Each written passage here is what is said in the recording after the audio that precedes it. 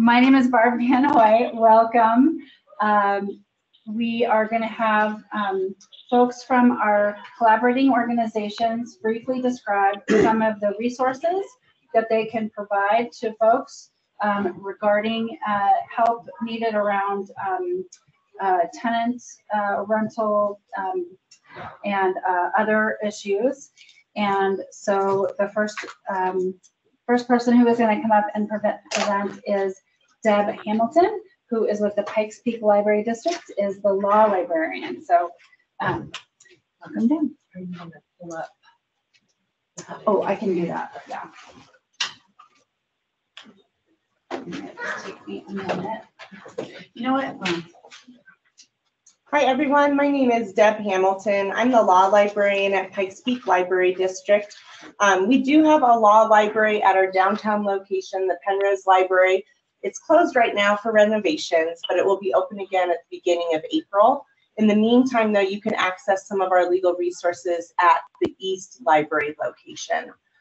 So Barb has pulled up here our website. If you go to research along the top there, and then law collection at the bottom of that first column, there you can find a lot of different resources that the library has, as well as resources that you can access on the web.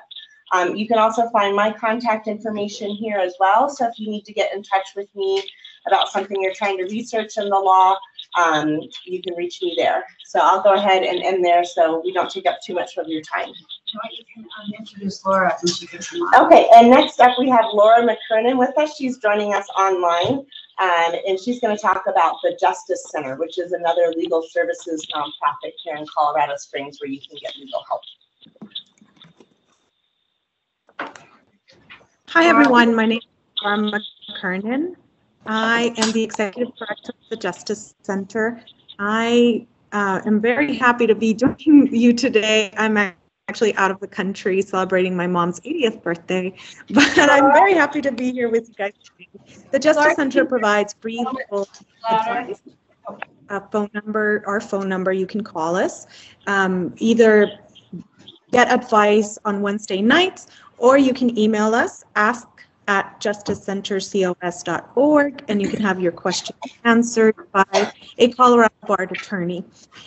You can also apply to be able to get a attorney to take one of your cases, either for free or for a reduced fee, depending on your income.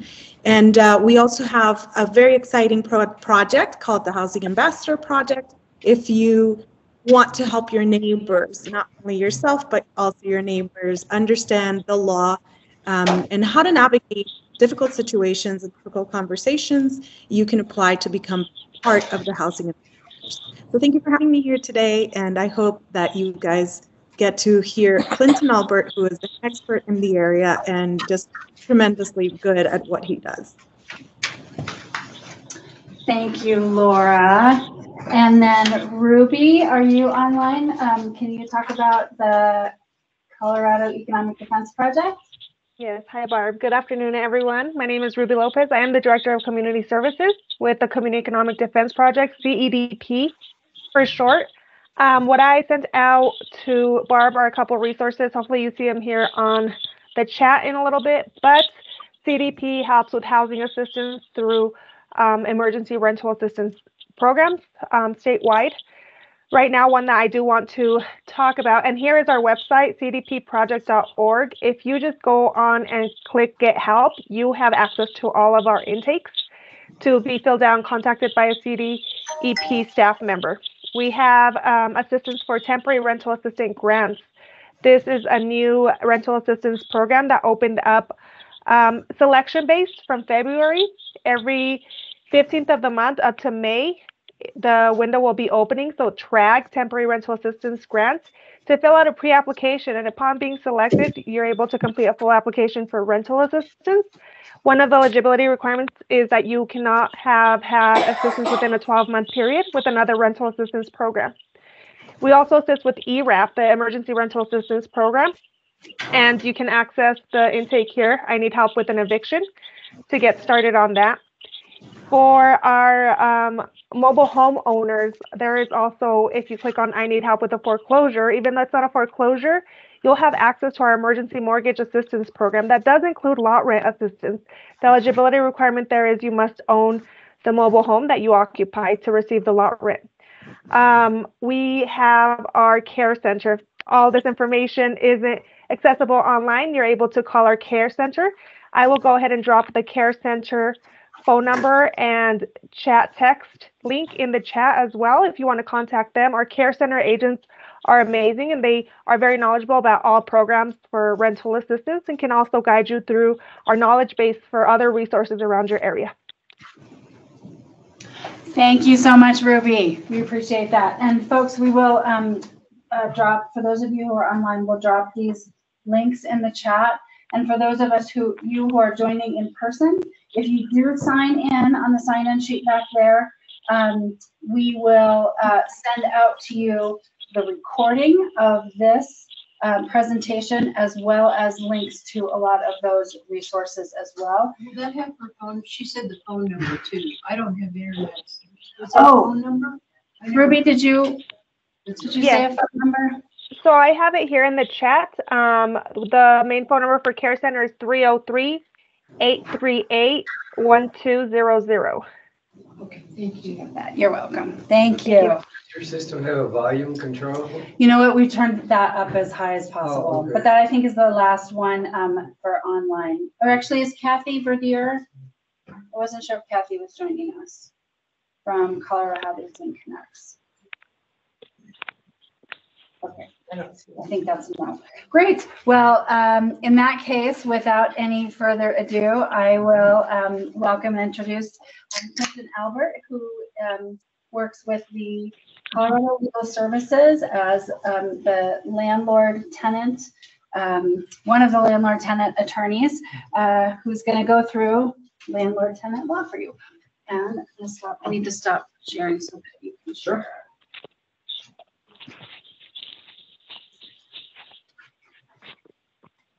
All right.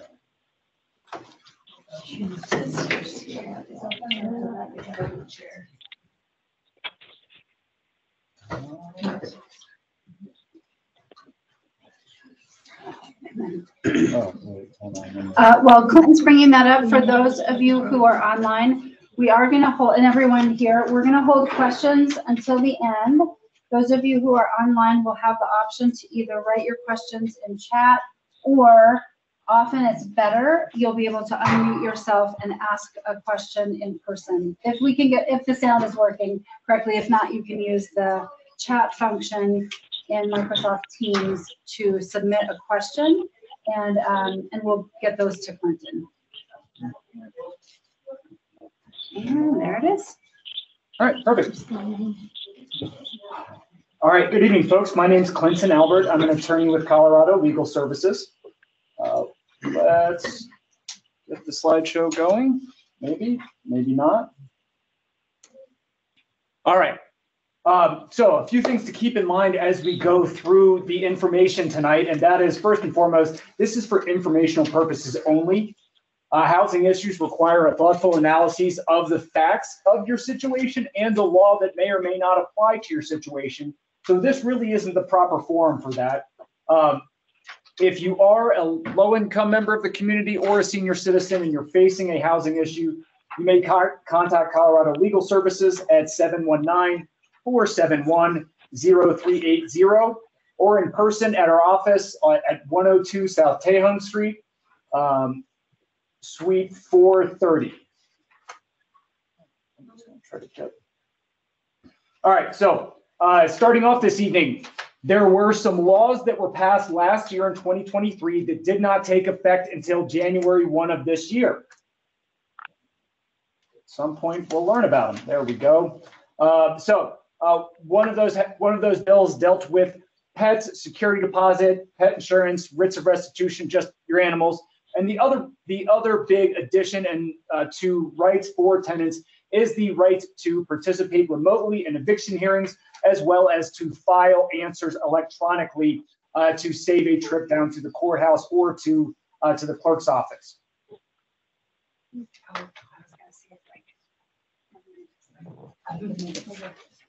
All right, so let's talk about a little four-legged friends here. So new updates to insurance. Insurers are not able to refuse to issue, cancel, refuse to renew, or increase a premium or rate for homeowners insurance or dwelling fire insurance based upon a dog's breed. This does not apply to situations where there is a basis that the particular dog is known to be dangerous. That's on the insurance side of things. This is more on the tenant side of things, and that is that moving forward, this is effective January 1. Landlords are not able to charge a pet security deposit that is greater than $300, and such deposit must be fully refundable, consistent with existing security deposit laws. It can no longer be a non-refundable deposit. There's no longer an ability to demand monthly pet rent that is greater than $35 or 1.5% of what the monthly rent is. Can you slow down a little? What was the percentage? 1.5. And folks, I'll do my best to slow down, but we have quite a few areas of law to get through tonight, and I do want to leave room for questions at the end. So pets and the writ of restitution. Writ of restitution is the document that allows law enforcement to remove you from the residence after an eviction case and with a valid court order and return possession to your landlord or former landlord. But what happens when you have a pet present in the residence? Well, the sheriff deputy must immediately inspect the premises for any pet animals. If you are present when this is happening, if the tenant is present, then the officer must give any pets to the tenant. If the tenant is not present, if this law enforcement officer in El Paso County, the sheriff's department is the one who executes writs of restitution. So if the deputy or the deputies come to execute the writ of restitution and no one is at home at that time, then the landlord will permit access to the local animal authority to remove and secure the pet and provide the local animal authority with the name and contact information of the tenant. And the landlord must post a notice at the premises in a visible place with the name and contact information where the pet was taken, and upon the tenant's request, shall provide the tenant with the name and contact information where the pet has been taken. So there has to be a posting on the property, as well as provide that information upon request. So no pet shall be removed from the premises and left unattended on public or private property. It must be secured. So pets and liens. This is a unique, this is not going to come up a whole lot. It applies to unique circumstances where a tenant rents a residence for the housekeeping purposes of the landlord's tenants. It's kind of rent is part of the compensation package. Landlords are unable to obtain a lien against a person's pets. Landlords are unable to claim possession over a person's pets and have a lien executed against them. The new law, I think that's going to be a unique situation to begin with. So I really can't speak too much more on what that actually means. So that's the pet side of things that went into effect beginning of 2024. In addition to that, there's also virtual hearings and electronic filings are now available to everyone statewide. For example, in El Paso County, we've been having remote hearings ever since 2020, and that has not changed. Elsewhere in the state, the hearings were conducted in person, and there was not an opportunity for a virtual hearing, a remote hearing. However, that is now guaranteed statewide to all tenants and all landlords. So parties and witnesses may choose to appear remotely by phone or video or in person. You don't have to appear remotely if you don't want to. For example, some folks this evening have indicated that, hey, I don't have internet at home. You don't have to choose to do that, and you can still choose to appear in person. You must make that choice on a complaint or an answer. You can also change how you would like to appear, but you must provide the court with at least 48 hours notice prior to the hearing date or the appearance date. If it is less than 48 hours notice, then the court has the discretion to deny that request. So If you are a tenant and you are facing an eviction on your own, you have the ability to now file an answer electronically using the court's electronic filing system. You can also file fee waiver motions as well through this. There is no filing fee for a motion to waive filing fees. That would seemingly defeat the purpose of a motion to waive the filing fees, to require a filing fee to waive the filing fees. If a party is appearing virtually at a hearing or an appearance, and at some point they disconnect from the hearing, that does not mean that that individual will then lose the hearing because of that disconnection. The court will make all reasonable efforts to contact the party. That may be calling them, emailing them, whatever it may be, and they shall allow a reasonable time for the party to reconnect with the court. If the party is unable to reestablish connection, and this is not just limited to tenants, this is landlords as well, if they are appearing remotely and that connection is disrupted, and they're not able to get back into the court proceeding, then the court shall reschedule the hearing for the first available date and shall not enter a default judgment. In the same area here, regarding virtual hearings and electronic filings, they also have imposed new requirements for a summons. So a summons, which we will get to later in the presentation, is the court document that says, hey, there's been a lawsuit filed. This is the date where you need to appear. This summons has required language in it. The summons now also must include an advisement that you have a right to appear virtually for a hearing and that a disconnection will not result in a default judgment. The blank answer form that is required to be included with a summons must include a place for a tenant to choose virtual or in-person participation. And there's also must be information about a pro se party, how they can go about electronically filing documents related to the case. So if you have transportation issues, or I guess this week with the impending snowstorm that we're seeing moving through and all the weather warnings of plan on not traveling Thursday, you'd be able to file electronically if you have a court date on Thursday and still need to get that filed. So these are requirements for the summons, but the court also must provide any party who chooses to participate virtually with the necessary information about how to participate virtually. Login information, what app to download if they're using an app, phone numbers to call, anything of that nature. All right, so those are the updates that have gone into effect beginning 2024. There are websites to see what is pending in the state legislature for 2024. I talk about these things when they become law and not before. So starting off kind of the voyage and tenancy here, right? And this is before you move into your new place, your new home, new residence. There are a few things I think are important to be mindful of. First of all, put everything in writing. I don't care what it is. Put it in writing if there's an agreement. A lease is a contract between you and your landlord. It is a binding contract. If there is some kind of promise, if this is a written lease and there is some kind of promise that is not in the written lease, guess what? It's likely not part of the lease. So, and that doesn't mean that oral leases are not valid. They are valid. However, it will be difficult to prove specific terms. And the best practice really is to have a written agreement here.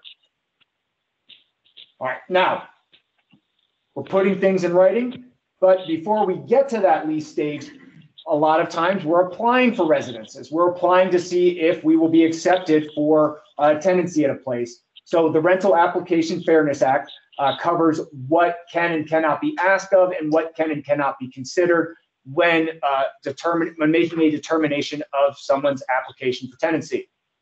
So first of all, we have application fees. Landlords are not able to charge an application fee unless they use the entire amount to cover the costs and processing. Costs may be the actual expenses or the average expenses if we're processing like a batch of applications at once. Cannot charge different amounts to different applicants. Landlords must also provide a written disclosure for the anticipated or actual expenses to process the application and a receipt to the applicant for any fee paid. Landlords must make good faith efforts to return remaining amounts of the fee or fees to the applicant or applicants. These are some updates that went into effect last year towards the fall. So at this point, landlords are not able to ask about income except to determine that income equals or exceeds 200% of the annual cost of rent that is to be paid by the prospective tenant. It is now the maximum that can be required is 2 times the monthly rent, not 3 times. So it's capped at 2 times. And if it is the annual cost, a housing voucher is required to be computed as part of a tenant's income. So that can no longer be used to kind of work around something like a 200%. You must factor in the voucher as part of the income. Landlords shall not require a tenant to have income that's greater than 200%. Landlords are able to ask about income for the purpose of determining whether a tenant would qualify for an income restricted residence. Some properties have kind of caps on income, so landlords are able to ask for that purpose as well. Landlords are not able to ask about credit scores, adverse credit events, or lack of credit score unless the landlord is required by federal law to consider a credit score or lack of credit score in a rental application. The penalties have also increased here.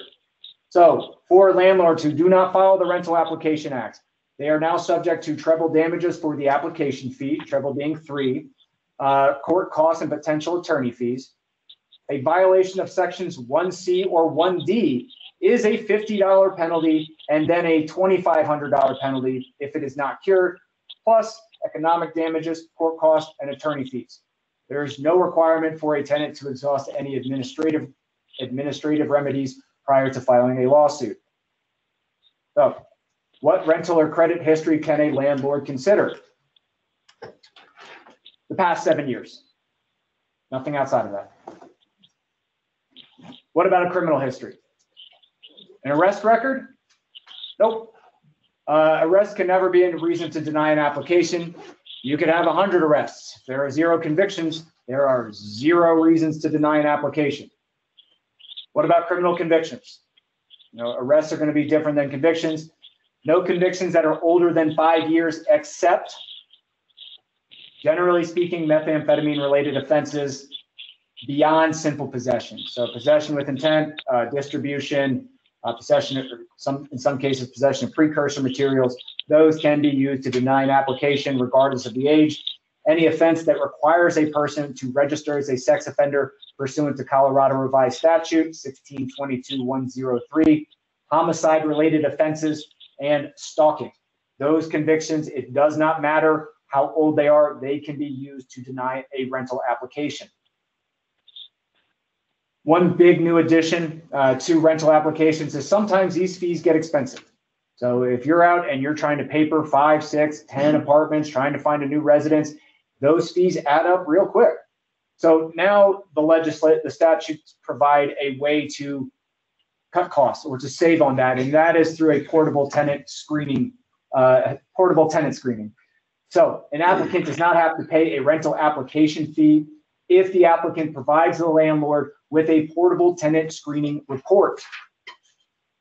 What is it? So it's a consumer report prepared at the request of the applicant that includes information provided by a consumer reporting agency about the applicant and the date through which the information is current. So what is the information? We're talking name, contact information, verification of employment and income, last known address, and for each jurisdiction indicated in the report as a prior residence of the applicant, regardless of whether the residence is reported by the applicant or by the reporting agency.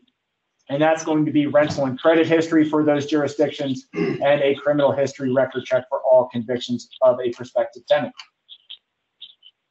They can get credit history too, if you just said they couldn't. The portable tenant screening report can include that. Okay. The report can include that. Also with the Rental Application Fairness Act, if there is a decision to deny, and we'll get to that here, we should get to that here in just a second, that decision must be put in writing, and the reasons for the denial must also be put in writing.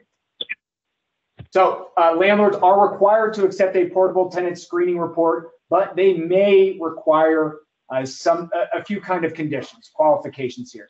They may require that the report be completed within the previous 30 days, that the report be made directly available to the landlord by the reporting agency or provided through a third-party website that regularly engages in this business of providing these reports and complies with state and federal law.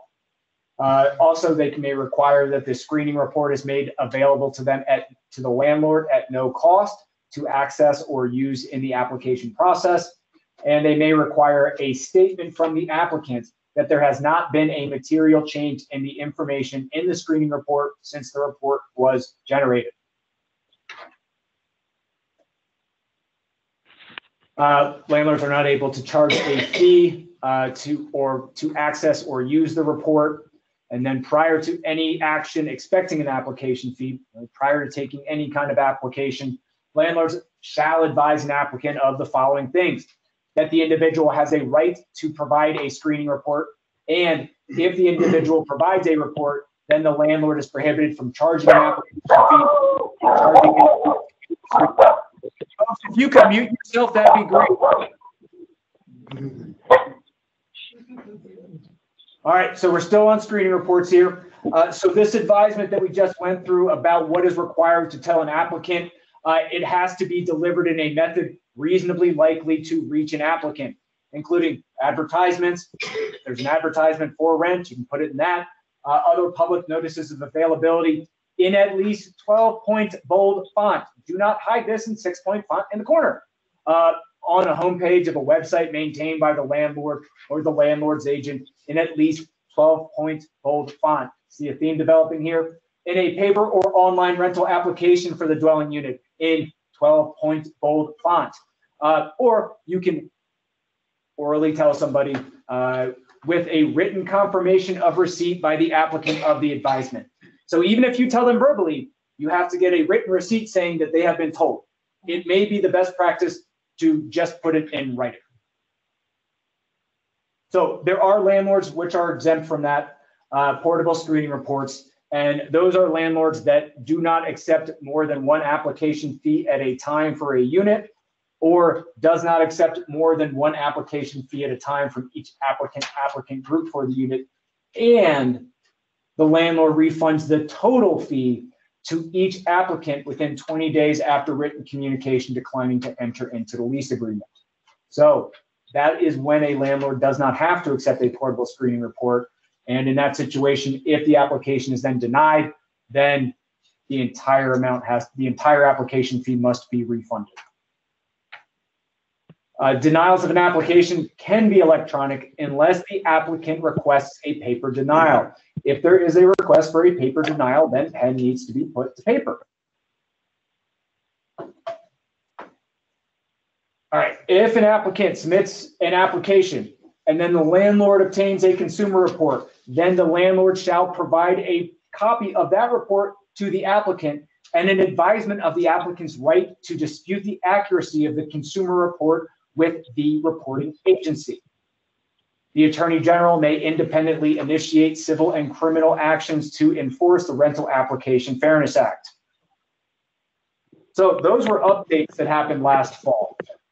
Going back here about what happened, we're still in the rent, we're still applying here.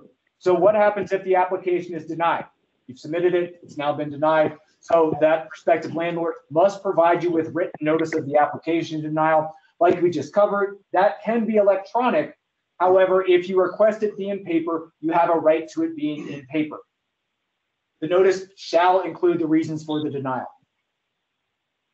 And the landlord shall make good faith effort to provide this denial to you within 20 calendar days of the decision to deny the application. And again, we've covered this. If the Rental Application Fairness Act is not followed as an individual, the applicant can be wrongfully denied applicant, can seek 3 times the amount of the application fee, court costs, and reasonable attorney fees. Some violations now include additional possible penalties up to $2,500. Must give if you are contemplating this type of action, you must give the prospective landlord notice of the intention to file the action at least 7 days before filing it. So you've got to give them a kind of a week heads up of, hey, I'm going to file a lawsuit for these reasons. And in that 7-day period, that prospective landlord can fix the problem. And then if somebody says, hey, I'm going to be bringing this claim, and it is a meritless claim. They said, you denied me for my homicide conviction from 1988. They are allowed to do that. That would be a meritless claim, and they may be liable for the landlord's court costs and the landlord's attorney fees in that situation. All right. We've gotten through the application. We're now at our lease agreement. It's been approved. We're about to move in. So first thing to do, review the lease. I don't care if it's 1 page. I don't care if it's 1,000 pages. If it's 1,000 pages, that's a little bit of a red flag, but everybody's allowed to write their own contracts. However, read it. Every line, every sentence, every paragraph, every page. Why? Because in some of these leases, the devil's going to be in the details, and you want to make sure that you know what is expected of me as a tenant as I'm entering into this contract. Also, what should I expect of my landlord as I'm entering into this contract? So some things to pay attention to. What's the length of the lease? Is that consistent with what you thought it was? Right? If you think you are signing a 2-year lease and you look at the lease agreement and the term is 6 months, well, that may need to be something to have a conversation about, or that may need to be edited. Because once you sign it, that's what you've agreed to. What happens at the end of the initial lease term? Does it automatically renew? Does there need to be a written extension of the lease, or does the lease just end at that time? What about potential fees that could come up throughout the tenancy? Late fees. Also, pay attention to any kind of damage fees as it relates to security deposits. And that's going to be important because also, what are your responsibilities for upkeep and maintenance? What do you have to do? It's a single family residence. Do you have to maintain the sidewalk? And also, what obligations does your landlord have? Are they providing you with the salt to maintain that sidewalk in that situation? With the storm, snow shoveling's on my mind tonight, folks. Also, this is incredibly important. The lease is required to have this information, but where do you send a notice? Your heat goes out. You have a broken window. There's now a hole in the ceiling, in the roof for some reason. Where do you tell your landlord, hey, I have an emergency? I've got a habitability issue and I need assistance.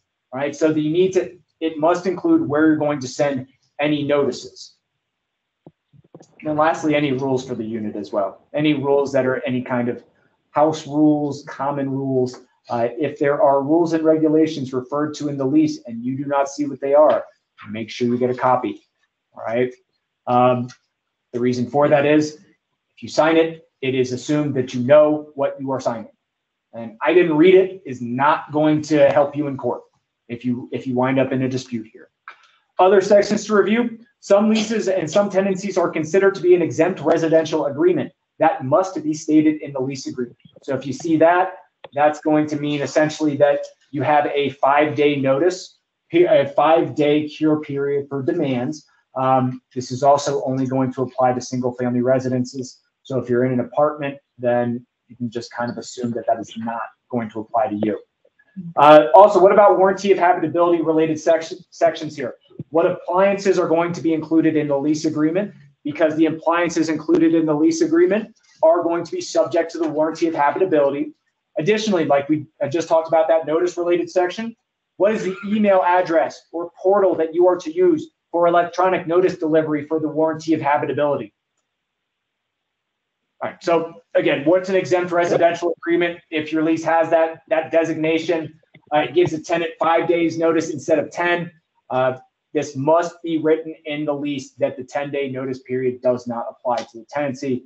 This only applies to a single family home, not an apartment or a condo, and only applies to single family homes leased by a landlord who owns 5 or fewer single family rental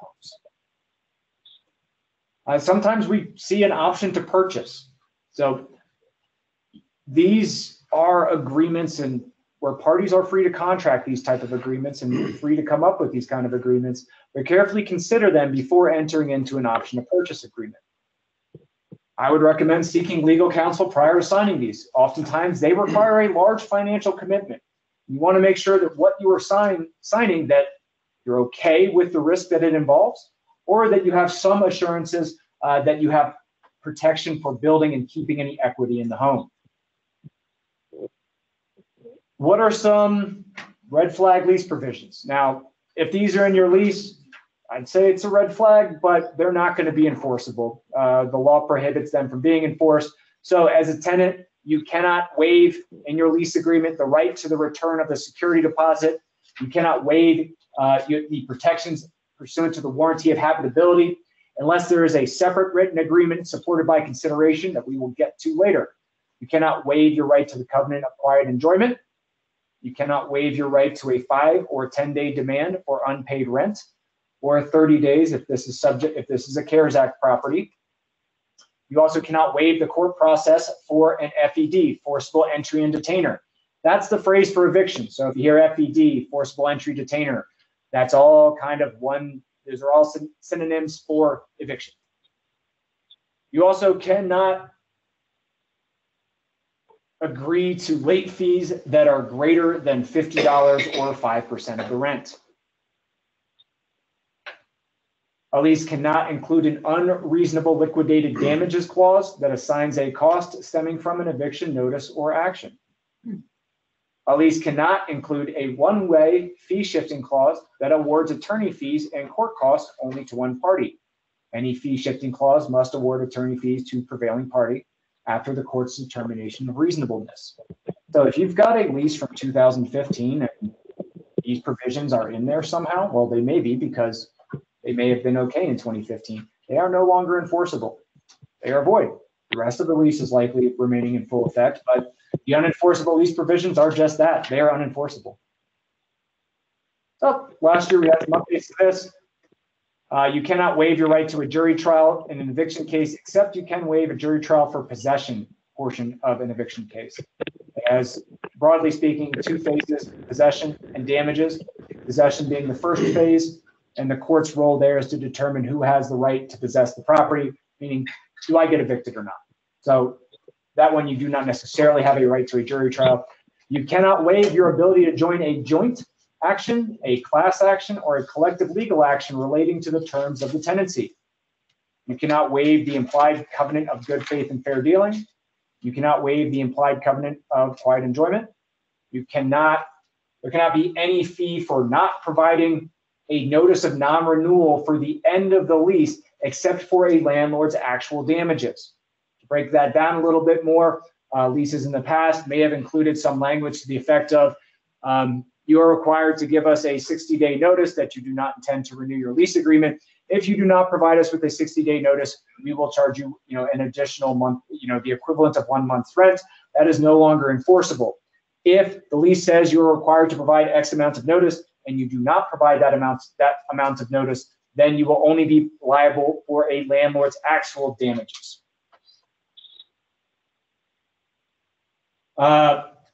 You can't have any lease clauses that characterize things as rent that aren't rent.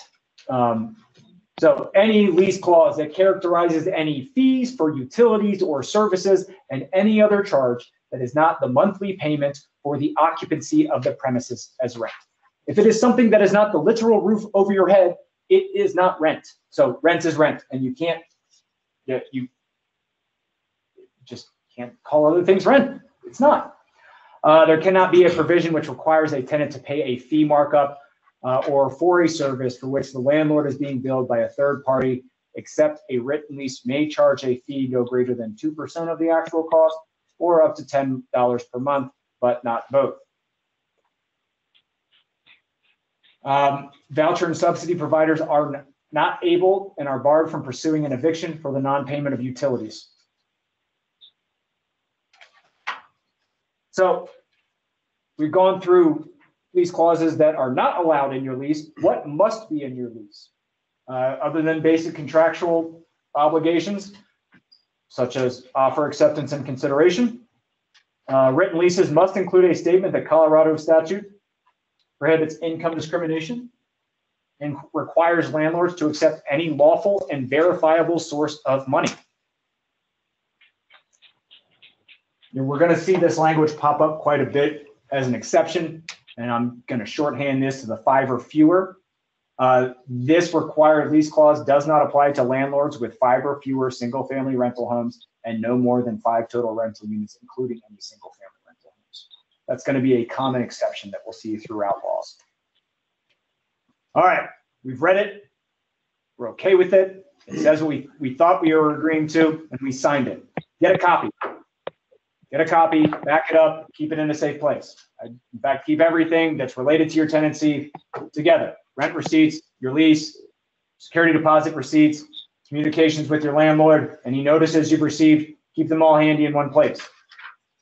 One, you're going to want a copy for your own records if there's ever a dispute. But also the law requires that your landlord provide you with a copy within 7 days of you signing the lease. So what happens if you've signed this 12-month lease, you've signed an 18-month lease, and in the middle of the lease or 2 months into it, your landlord changes or your building is sold? So if your landlord changes, but the ownership remains the same, it switches from property management company A to property management company B. The new landlord must provide you with updated contact information to include any new address or addresses for notices. If your new landlord does not do this, then I would recommend contacting your landlord requesting the information. Yes, that is putting the extra burden on you. However, you want to know, who do I talk to if the heat goes out? If your building is for sale and your tenancy is jeopardized, you can record your lease with the clerk and recorder, and that would place any bona fide purchaser on notice of your possessory interest in the property. If that doesn't make sense, that's okay. I would also recommend consulting legal advice or consulting legal counsel prior to taking this step, because you want to make sure you get it right. This is related to notice to potential buyers that, hey, I live here and here's my lease, so I have a right to live here until the date on my lease. If you don't have a current lease agreement, then you may want to contact the new owner to propose a new rental agreement. The timelines for an eviction may be a bit on the shorter side in that situation. All right, what about, so we've gotten a copy of our lease, we're paying our rent. What about rent increases in our tenancy? So regardless of a written rental agreement, the length of the tenancy, whether it's fixed month to month or an indefinite term, landlords shall not increase the rent more than one time in any 12-month period of consecutive occupancy. It may only be increased upon 60 days written notice to the tenant. That does not mean that 6 months into a 12-month lease, the rent gets to be increased. It's been agreed upon in the terms of the contract. That's been a 12-month guarantee of that price. Landlords may not terminate a residential tenancy with no agreement or with no written agreement by serving a notice to quit with the primary purpose of increasing the rent with less than 60 days notice. Late fees. So the following are prohibited. And let's just give me 1 second before we get to the late fees.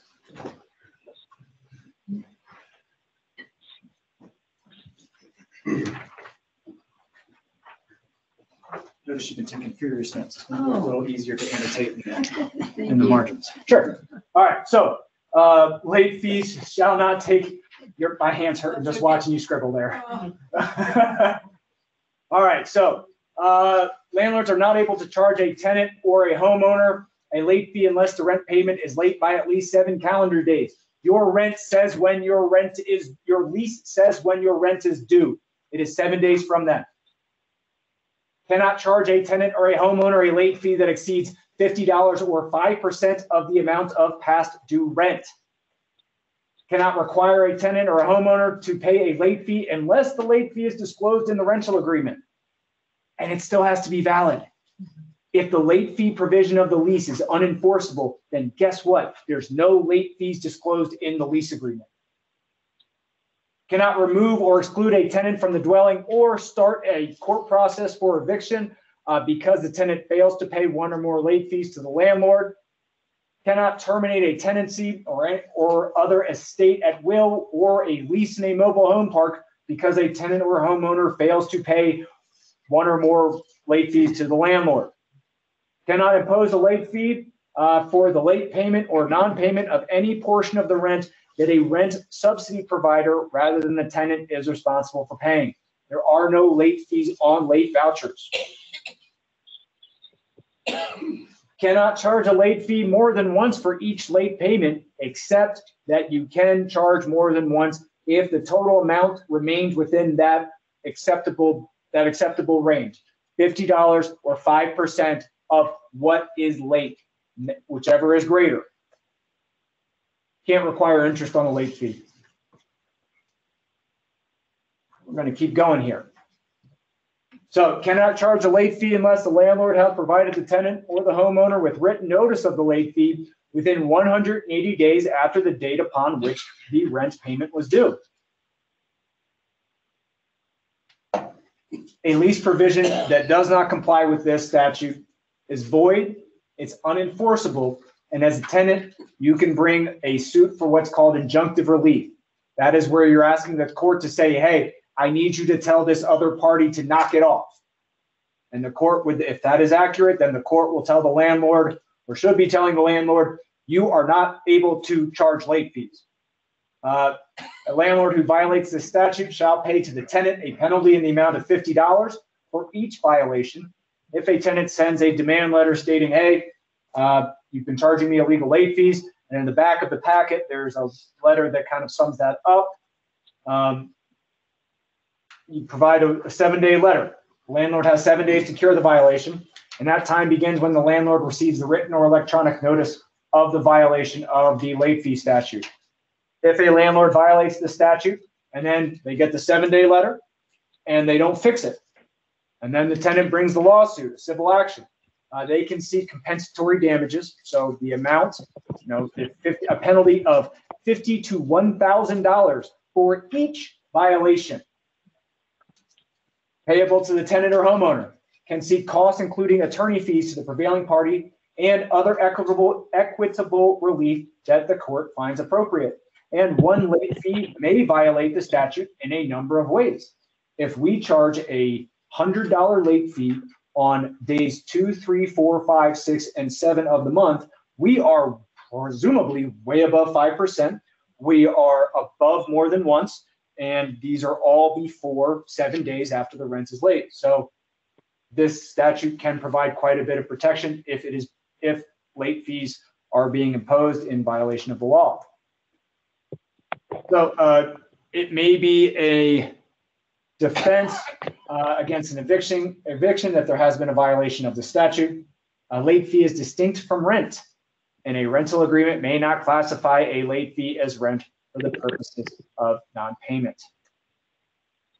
And that's consistent with the update we just had reviewed where rent is rent. It is the cost for the roof over your head. It's not the cost for anything else.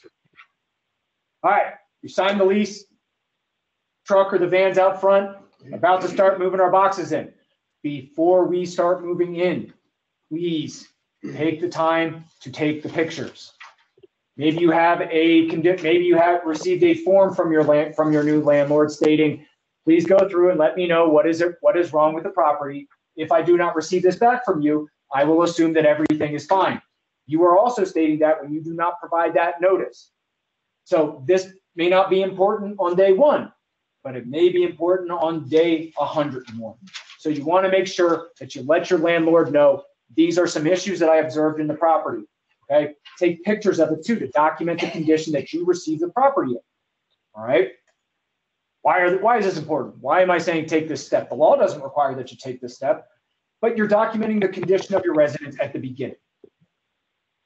Whether it's damaged or undamaged, take a picture of everything. These pictures could be the difference between prevailing or losing on a security deposit type of case. Or if you're being evicted, or if your landlord is trying to evict you for damage to the property, and you can show this was pre-existing, that's going to create a defense. So this documentation would also be crucial for security deposit disputes. In addition to the pictures, see if you can do a walkthrough. Again, it's not required by law, but I think this is a really good way to start off this relationship with your landlord. And if you're a landlord watching, I think it's a great way to start the relationship with your tenant. Everybody's on the same page of, hey, these are some things that are going on. This could be fixed. This faucet's leaky. This cabinet hinge looks like it's going to come off in about a week or so. All right. You identify pre-existing damage. You can come up with a plan for addressing things that may or may not be acceptable. And you enter into this contract. You enter into the lease. You start your tenancy with the same understanding of the condition of your residence. So while it's not required, I think it's a great practice to engage in. So be critical, but don't be unreasonable. All right. You're not being a bother by pointing out existing damage. This is a business relationship. You are paying your landlord money. And I'm saying critical, but not unreasonable. All right. Don't complain that the refrigerator doesn't have a touchscreen computer in it. Or an oven that has its own oven. I've been seeing videos of ovens that they are fancy. So it's beneficial for both parties to have the same understanding of what the condition of the property is. All right. One of the big issues here, one of the big areas that we run into a lot is the warranty of habitability. This is the promise that your residence is fit for a human being to live in. There are a list of things that by law must be present in your residence. You can also find that list in the packet. Electronic notice. So we can place our landlords on notice of a habitability issue in writing or electronically. The work order is not a warranty of habitability demand. Okay. So what makes up an electronic notice? It's noticed by electronic mail or an electronic portal or management communication system that is available to both a landlord and a tenant. So if you send electronic notice, you must send it in the manner that your landlord typically uses to communicate with you. Our landlords do not typically communicate with us through a work order portal. That is typically a one-sided communications portal. We should also have that notice where we send that in our lease agreement itself, as that is a required section for the lease agreement. So, but when we're talking about the method that your landlord typically uses to communicate with you, if you receive emails, then you can email. If you receive text messages, you can text message. I don't like text messages. I don't think they convey the full point. However, you can type it all out. It's just going to be a long text. You can find a template for a warranty of habitability demand in the packet materials as well. So again, where do I send an electronic notice if my lease does not say where? It's going to be however your landlord has previously communicated with you. So if the lease doesn't say it, then practice controls. Landlord text, you text. Make sure you keep sufficient proof of delivery. All right.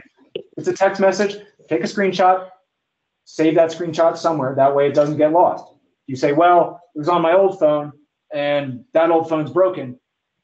Well, we don't have proof of it anymore. All right. So what are the conditions that are subject to the warranty of habitability? Waterproofing, weather protections of your roof walls, doors, and windows. Plumbing and gas in good working order. Got to be running water, reasonable amounts of hot water, proper fixtures and proper connections to sewage disposal systems. You've got to have functioning heating facilities in good working order and in compliance with the law. Electrical, lighting, wiring, and equipment is in good working order and is in compliance with the law. Common areas under control of the landlord are to be kept reasonably clean. There's an appropriate extermination in response to any infestation. Which brings us to our friend, the bed bugs.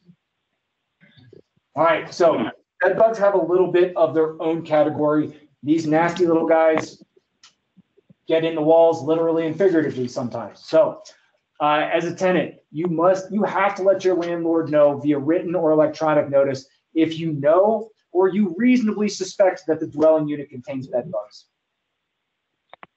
Landlords, if you receive that notice, you've got to jump into action here. Also, it's the best practice too, because these things are hard to get out. And if we are dealing with more than one unit, well, they're going to spread and those treatment costs are going to rise. So within 96 hours of receiving a notice that there are or very likely are bed bugs in the residence, landlords have to provide a tenant with the 48-hour notice of either their intention, an inspector's intention, or a pest control agent's intention to enter the dwelling. And within that 96-hour period, it must also obtain an inspection by a qualified inspector. The landlord may enter the dwelling unit or any contiguous unit for the purpose of inspection. You think about that. If you're a unit in the middle of a second floor, you got 1, 2, 3, 4, 5, 6, 7, potentially 8 other units around you if we think kind of tic-tac-toe squares there. If an inspection confirms bed bugs, then the landlord has to inspect all the contiguous dwelling units as promptly as is reasonably practical. Otherwise, the treatment, the extermination, it may be for nothing if the infestation has already spread. Landlords are responsible for all costs associated with an inspection for and treatment of bed bugs. After the inspection is completed, landlords must give the tenant a written notice within 2 business days whether the dwelling unit contains bed bugs. If the inspector determines that nope, the unit doesn't, and all the units that we inspected, they don't either, the notice then also must inform the tenant that if the concerns remain, then the tenant may contact the local health department. If the inspection confirms the presence of bed bugs, then the inspector must provide a report to the landlord within 24 hours. And then not more than 5 business days after the inspection, the landlord shall commence reasonable measures to effectively treat the bed bug presence, including retaining pest control services. As a tenant, you have to let your landlord know, hey, I think I've got bed bugs, or there are bed bugs here. But beyond that, you then have to cooperate with the treatment process. So you've got to comply with reasonable measures to permit the inspection and the treatment. Right? You're also going to be responsible for all costs associated with preparing the dwelling for inspection and treatment. Sometimes you'll have to get all of the dishes and you'll have to get them all kind of Tupperware tubbed up. You've got to buy those Tupperware tubs, that cost is yours. If you have kind of the bottom of furniture that has kind of fabric covering and you receive a checklist of things that must be done prior to the inspection, and one of those is you've got to remove that fabric, well, guess what? You've got to remove that fabric. It says move it off the wall 1.5 feet. You've got to move it off the wall 1.5 feet. Because a tenant who knowingly and unreasonably fails to comply with the inspection and treatment requirements is liable for the cost of any treatments and contiguous dwelling units of not only that unit, but of any contiguous dwelling units as well, if the need for treatment arises from the tenant's non-compliance. Right? So if you think about that, the initial inspection showed it was just my unit that was the problem. I refuse entry, and now my neighbors on both sides, the infestation has spread. I'm going to be on the hook for the treatment of it all. All right. Landlords shall not rent a unit that they know or reasonably suspect to contain bed bugs, and then upon a tenant's request, upon an applicant's request, landlords shall disclose to that prospective tenant whether, to their knowledge, the unit contained bed bugs within the last 8 months, and or disclose the last date the unit was inspected for and found to be free of bed bugs. Landlords who fail to comply with the bed bug requirements after being placed on electronic or written notice are going to be responsible for the tenant's actual damages.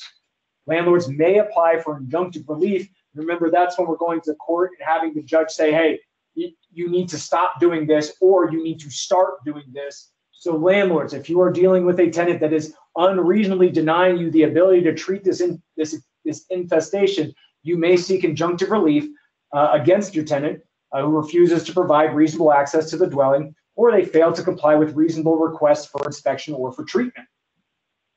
If a court finds that a tenant has unreasonably failed to comply with the inspection, with the treatment, with providing access, then they may issue an order granting access to the dwelling, granting the landlord the right to inspect and treat the dwelling, and also may require the tenant to comply with specific inspection and treatment measures or assessing the costs and damages related to the non-compliance. All right, we're out of bed bugs. Hopefully they're out of our lives as well. So in addition, other conditions subject to the warranty of habitability, there must be an adequate amount of outside receptacles for garbage. The law does not define what adequate means. However, if we're in one of these nice new 100-unit buildings that are going in downtown here in Colorado Springs, I'm going to take a very well-educated guess that a single trash can is not going to be an adequate amount of outside receptacles. Also, there must be working floors, stairways, and railings. Locks, there must be functioning locks on exterior doors and security devices on windows that open. There also must be compliance with all applicable building, housing, and health codes, which materially interfere with your life, health, or safety. Mold. Microscopic organisms or fungi that can grow in damp conditions in the interior of a building. A residence is uninhabitable due to mold when that mold is associated with dampness or there's any other condition causing the premises to be damp, which, if it's not fixed, would materially interfere with the health or safety of the tenant. This excludes the presence of mold that is minor and found on surfaces that can accumulate moisture as part of their proper functioning or intended use. If the bathrooms are going to accumulate moisture, the crawl space above the bathroom should not. Your bedroom closet should not. Appliances are also subject to the warranty of habitability, but this is going to be somewhat limited. So, statutorily, think what is required for a kitchen. Yes, ma'am. I have a question. Can I wait until the end, ma'am? I'm trying to get through everything here. We haven't even gotten to the eviction part yet. All right, and I'm trying to get through this in the next about 15 minutes or so, folks. So I know that I speak fast. I'm trying to enunciate. This will be recorded. I'm just trying to cover a broad range of topics here. So the warranty of habitability does cover the refrigerator, the range stove, or an oven included with the residence for the tenant's use, pursuant to the rental agreement or any other agreement between the landlord and the tenant. The warranty of habitability only applies to the appliances specifically listed in a written agreement or otherwise actually provided by your landlord at the beginning of your tenancy. The law is specific on refrigerator, range stove, oven. If we think about that, that makes sense. We need those to have a functioning kitchen. If we are renting a residential property, we are renting a property, presumably, with a functioning kitchen. If you make a demand based upon appliances and your landlord replaces the appliance, there is a presumption that it is not retaliatory so long as it has substantially the same features as the original appliance. I'm going back to one of my favorite villains, the smart refrigerator. If you have a refrigerator with a television in it, one that you can tap and see inside, and it breaks, and you just get one like me, which is a white fridge, it sits in the corner, and it keeps my food cold and keeps the frozen things frozen, guess what? It's still a fridge. It's not the fancy fridge, but it's still going to keep your food cold and your frozen goods frozen. The warranty of habitability also has this kind of, for lack of a better term, a catch-all, kind of a or other section. And this is going to be subjective based on your individual characteristics and things that may have an outsized effect on you as opposed to somebody else. These are going to be conditions that materially interfere with your life, health, or safety. Like I said, these are somewhat subjective. It's going to be dependent upon you and what may affect your life, health, or safety. It also significantly alters a landlord's response. So let's talk about landlord. We talked about conditions. Let's shift over to landlord breaches and also the responses that I just alluded to on the prior slide. So the residence is uninhabitable when one of those list of things that we just covered is present or is not present, or we've got the material interference with life, health, or safety, and there's been a reasonably complete written or electronic notice, and the landlord has failed to commence remedial actions by employing reasonable efforts within the required time. It is not just that the condition exists. It is that the condition exists. I gave my landlord notice, and my landlord did not take proper action. When we get all three of those things, that's when we get to a breach. So, when do we have to start the action? What are the timelines here? There are 3 different timelines, I guess 4 with the bed bugs as well, but we've already covered that. So there are 3 additional timelines for us to cover.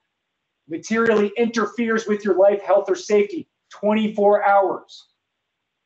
Condition that is uninhabitable by statute, heat, water, stairways, adequate trash, 96 hours, but only if you provide your landlord with permission to enter to start the repairs.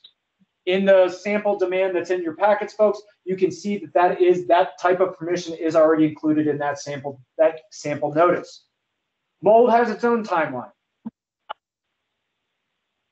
All right, and within 96 hours after receiving a notice, a landlord must install a containment stopping active sources of water to the mold, a high efficiency particulate air filtration device to reduce exposure. It must maintain this containment until the following actions have been completed. And that is, within a reasonable amount of time, the landlord must establish appropriate protections for workers and occupants, must eliminate or limit moisture sources and dry all material, must decontaminate or remove damaged materials as appropriate, must evaluate whether the premises has been successfully remediated, and must reassemble the premises to control sources of moisture and nutrients to prevent and or limit recurrence. That's the timeline for mold. Now, kind of seems like I may have kind of hinted at this answer. Does my landlord have to respond to a habitability notice or habitability demand? Yes. A landlord must respond to a tenant's notice within 24 hours of receiving the notice. Does that just say received, thanks? No. The time is extended up to 72 hours if this is a new one.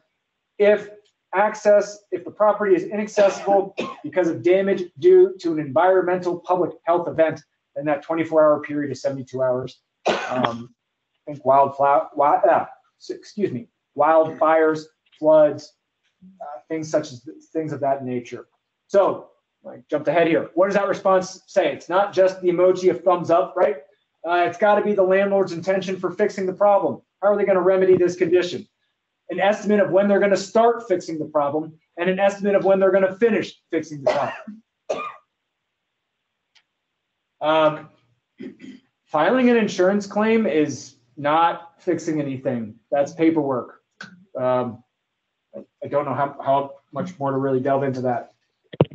Does a landlord ever have to provide an alternate residence? My home is uninhabitable. Can I get someplace that is habitable to live? In some situations, yes. So if we are dealing with a condition that materially interferes with your life, health, or safety, and you make an affirmative request, then a landlord must provide you, they shall provide you with a comparable dwelling unit or a hotel room as selected by the landlord at no expense or cost to the tenant. A landlord's not going to be responsible for any other costs that arise after the relocation period. A tenant's still going to be responsible for the terms of the lease, for the rent. And again, this only applies to material interference with life, health, or safety. All right, so we're still in the breach of the warranty of habitability. I apologize for how quickly I'm speaking. I'm trying to get through the presentation and answer some questions here. So you provided a notice, you've gotten no response. What can you do? You can terminate the lease. If we're talking about that environmental public health event, and you provide the notice, the landlord can't fix the problem within 60 days and cannot provide alternative housing. So that's going to be a very limited kind of caveat here when we're talking about the warranty of habitability. A tenant can obtain injunctive relief in county court or district court. Again, going to court and saying, Judge, my home is uninhabitable and my landlord won't fix it. That's where the court can say, landlord, you are required to fix it. You can defend against an eviction for non-payment of rent. The habitability issue must begin before the non-payment does. Otherwise, it's not really logical. There are other monetary options as well. So withholding rent, you need to pay the amount withheld to the court to defend against an eviction for non-payment, unless the court determines that you are indigent for the purposes of the warranty of habitability statute, which we will get to in just a little bit, hopefully. If there's a problem with the notice, then there is no defense. You'll be evicted. I really recommend seeking legal advice before you start withholding rent. Also keep in mind, the breach of the warranty of habitability is an independent action, meaning you don't have to wait till an eviction is filed to assert your rights under the warranty of habitability, and you can bring a lawsuit alleging the breach of the warranty of habitability on its own. Monetary options, you can deduct the cost of repairs. Generally speaking, I'm gonna kind of skip this. I would advise against doing this. It requires competing estimates. It is kind of tricky, and at the end of the day, I'm not really seeing too much of a benefit to folks. If you do want to choose this route, it's a specific process. It doesn't apply to everyone, doesn't apply to all the issues. I'd seek legal advice before taking this. Are there any exceptions to the warranty of habitability? Yes, there must. So I indicated this under the unenforceable lease provision slide. If you reach a separate written agreement outside of the lease that is supported by adequate consideration. Consideration typically means money, rent reduction, some kind of benefit to me as a tenant. Why is that the benefit to me as a tenant? Because I have the skills to perform this work. I am a journeyman electrician, and I am agreeing to take over the electric in this property. So this all has to be written out. This has to be signed. Chances are this does not apply to you. If you have questions, if this does apply to you, I'd recommend seeking legal advice, whether that's with Colorado Legal Services, the Justice Center's Ask a Lawyer clinic on Wednesday nights. There are options to try to seek that advice. A breach of the warranty of habitability is now a defense to a collections action in addition to an eviction action. So if you raise as a defense the warranty of habitability against the non-payment of rent, you will have to pay a bond unless you are found to be indigent. Then you will not be required to pay a bond to raise the warranty of habitability as a defense. Here's the slide on determining indigency for this purpose. I'm going to move past it.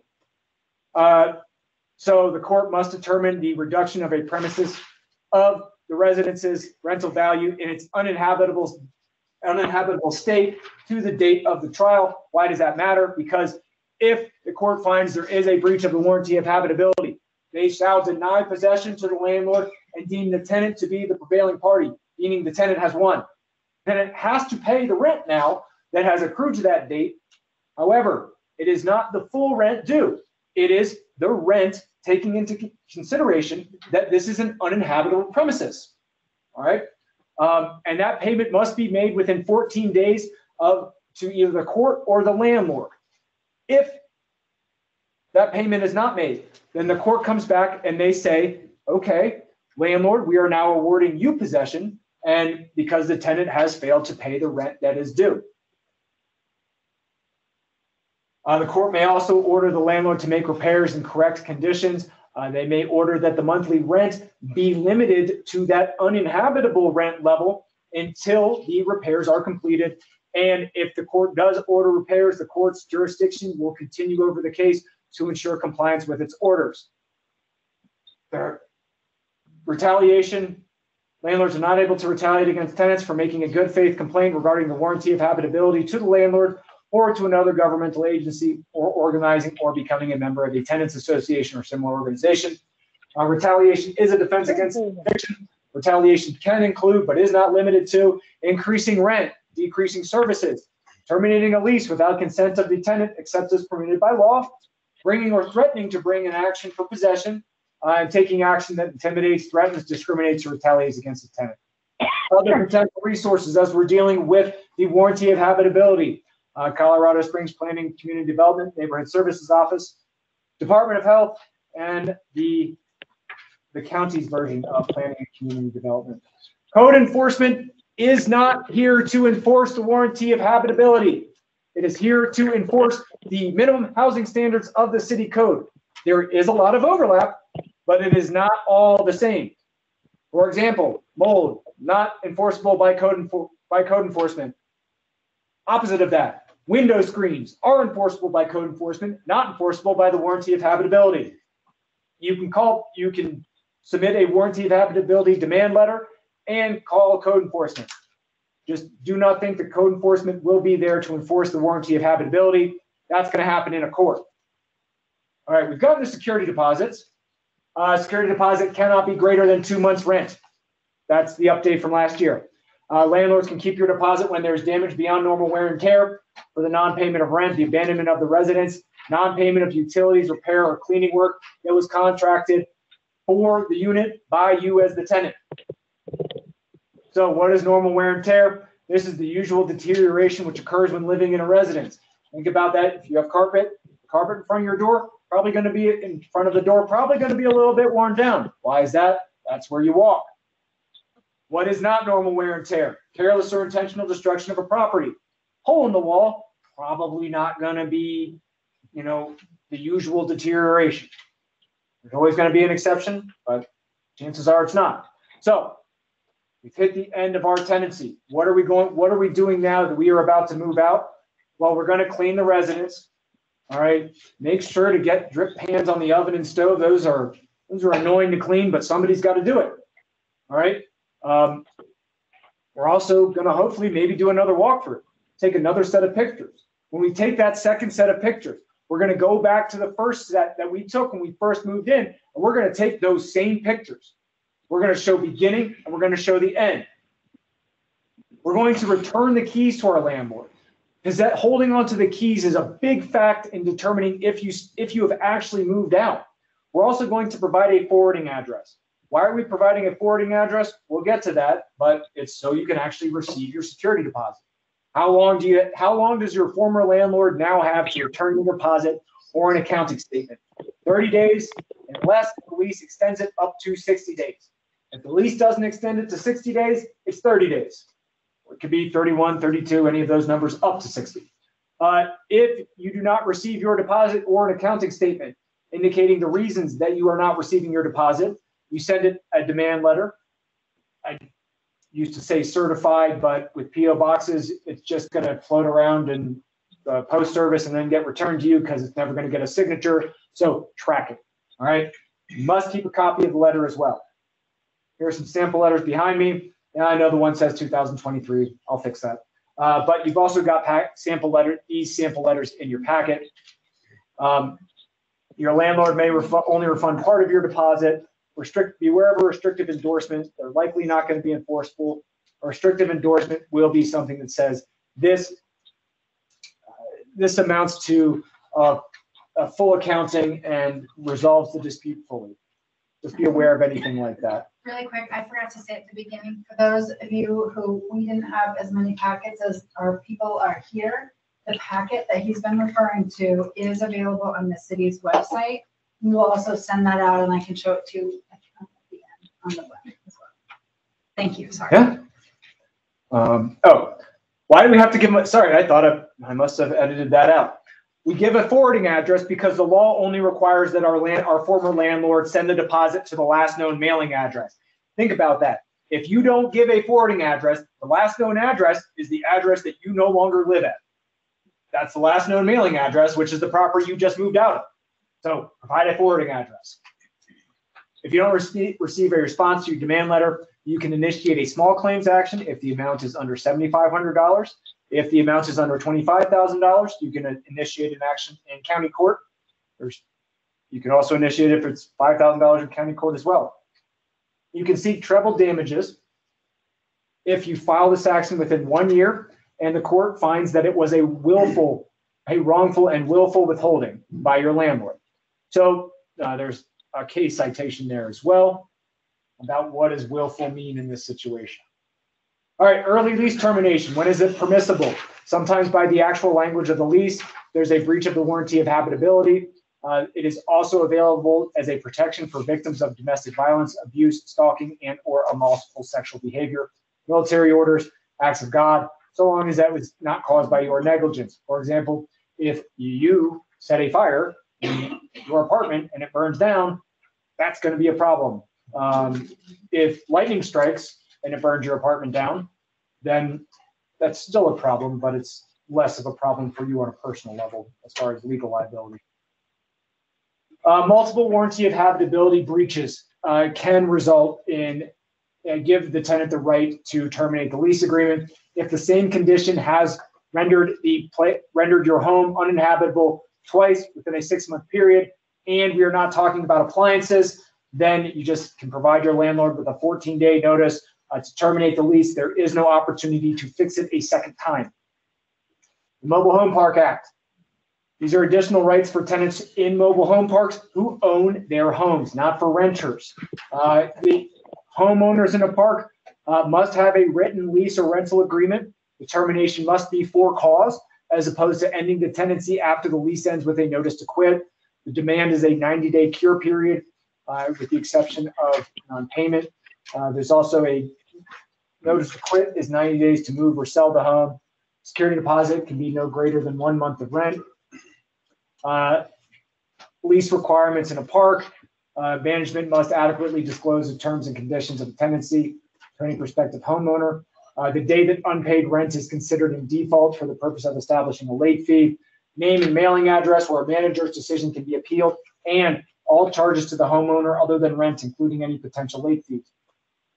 Here's a list of what constitutes cause for termination. All right, I'm going to move past it. When can the park change its own rules and regulations? If you give them permission, the rule goes into effect immediately. If you do not give your permission, the rule goes into effect with 60 days notice. Homeowners have a right to privacy in a park. Park management has no right to enter a homeowner's home without first obtaining the written consent of the homeowner to carry out statutory duties in the case of an emergency or when the home has been abandoned. This consent can be revoked at any time. Notice of the entry must include the date, approximate time of the planned entry, and be delivered in a manner reasonably likely to be seen or heard by the residents. I'm going to skip through the Mobile Home Dispute Resolution Act. This is a administrative procedure. I'm sorry, folks. I'm just going to skip through the rest of the Mobile Home Park Act and other provisions. If you want a copy of these slides, please make sure to provide your email address. I still have to see. All right, we are now to evictions. I'm going to unfortunately have to go through this quickly so I can open up to questions. In Colorado, like I said, this is the forcible entry and detainer statute. Landlords must use the court process for evictions, cannot resort to self-help. There's a list of reasons that an eviction can be started. The packet lists those out. Mediation is now required for certain tenants who receive assistance being SSI, SSDI, or certain cash assistance, i.e. tenant. Mediation is an intervention in dispute negotiations by a trained neutral third party with the purpose of assisting the parties to reach their own solution. Like I said, tenants who receive SSI, SSDI, or TANF have a right to mediation if they place their landlord on written notice that they receive the assistance, which landlords are required to mediate. Landlords are required unless it is a 501c3 nonprofit organization that offers opportunities for mediation to residential tenants prior to filing a residential eviction court, or the 5 or fewer exception that we had talked about a little bit earlier. The written inquiry. So the mediation process begins prior to receiving any demand or notice or summons and complaint. Landlords are required to ask tenants if they receive the types of income previously outlined. This must be a written inquiry. Verbal questions do not count. Tenants must respond in writing that they do receive the assistance. If they do not receive the assistance, if you do not respond in writing that you receive the assistance, then that will result in a waiver of your right to mediation. Mediation, if you're a tenant, you do not have to pay any of the costs for mediation. Landlords, you're going to be required to pay your portion of the mediation. This must be conducted by a trained third party. The Office of Dispute Resolution shall schedule mediations for the first available date, no later than 14 days after the landlord's request for mediation. As a tenant, you do not have to make this request. It is your landlord's responsibility and their duty as a landlord to make this request. Can mediation be waived? No, you cannot waive the right to mediation in a lease agreement. You can waive it in actual practice, though. If your landlord says, I am going to schedule mediation, you can advise your landlord that you are waiving your right to mediation. But you cannot agree to that in a lease. So the first step in an eviction is going to be receiving a notice or demand. We've got a notice to quit and a demand for compliance listed here on the screen. Both of the demand for compliance is actually an invalid demand for compliance because it does not indicate, I've got to change that. It does not indicate the right to mediation. There is no specific language or state form required for these notices, but there are requirements for each document. There must be a description of the property, a date of determination of tenancy, and it must be signed by the landlord. That's going to be for a notice to quit. It also must be served by statutory deadlines such as for a month-to-month tenancy, there must be 21 days prior to the end of the rental month to terminate a tenancy. So what do you do if you receive a demand or a notice?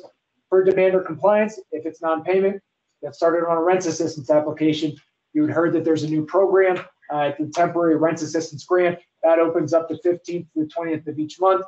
So we're coming up on that now. If you're facing that situation, I would recommend filling out that application. For any other violations, you've got an unauthorized animal, somebody's living there that shouldn't be. Provide your landlord with documentation that the violation did not occur, or fix the problem. By showing your landlord some kind of documentation that the violation has been fixed, been cured. There's an issue with landscaping, you fix the problem, you take some pictures, you send them in. Notice quit for substantial violation. Substantial violation, generally speaking, is going to be drugs and crime. There's not an opportunity to fix the problem. There's a little bit more to it than just drugs and crime. It's specific crimes and specific acts. Provide your landlord with documentation showing you do not commit the substantial violation. If it is a notice to quit for repeat violation, meaning that your landlord is claiming that you have violated the same lease provision within more than once within a 12-month period, and that condition is not the non-payment of rent, you may want to provide your landlord with documentation showing you do not violate the lease provision a second time. If it is a notice to quit, check your lease to make sure that it complies with your lease agreement.